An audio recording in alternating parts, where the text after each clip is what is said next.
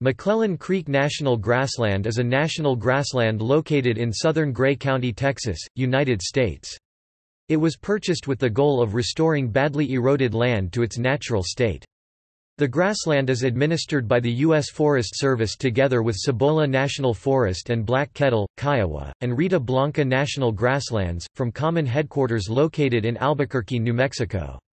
The grassland is part of the combined Black Kettle and McClellan Creek Ranger District with offices in Cheyenne, Oklahoma. In February 2006, all of McClellan Creek National Grassland was burned out in the 750,000-acre (300,000 hectares) Interstate 40 fire. The majority of the trees were lost.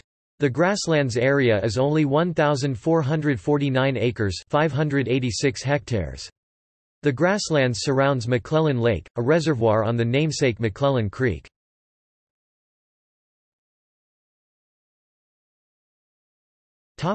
Gallery.